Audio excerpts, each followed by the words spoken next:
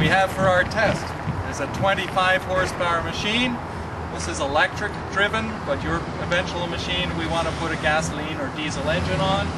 This particular machine has a bag house that you don't necessarily need because yours is wet and not dry. This is just what we're using for a test.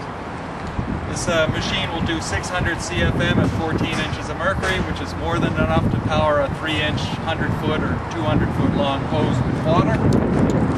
Over here, we have a wet separator.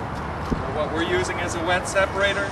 Any of the wet material ends up, and the golf balls end up in here, in this drum. And this machine here is only used for dry. As you can see, this is a standard 55-gallon drum, and it's empty. This is the top of the separator. Everything that goes in here will end up here.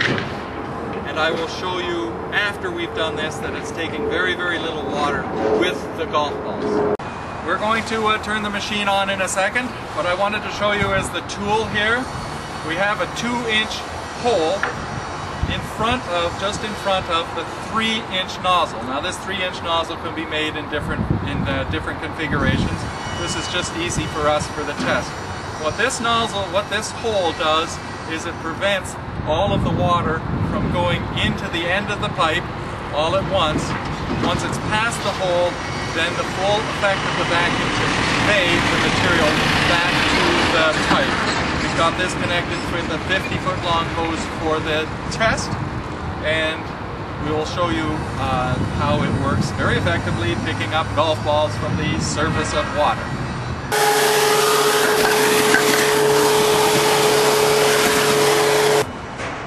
As you can see, the amount of liquid that we actually collected along with the golf balls was actually fairly small, maybe about half a gallon.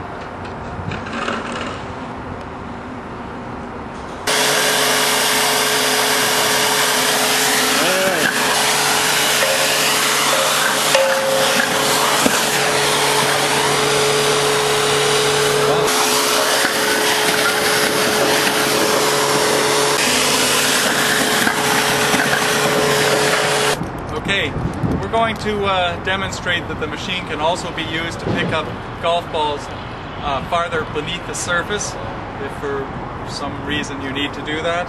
What we've done in this case is we've reversed where the hole is, and we've put a sliding sleeve on here in order to control the vacuum.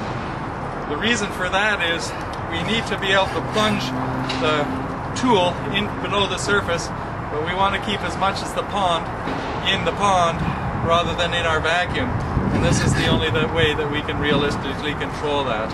We'll show you now.